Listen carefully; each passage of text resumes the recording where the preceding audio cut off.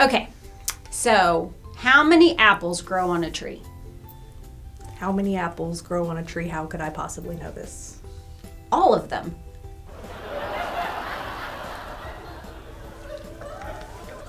The Hurting Parents Support Group will meet on August 20th at 5 p.m. Parenting is never easy. This monthly group provides resources for parents of adult children.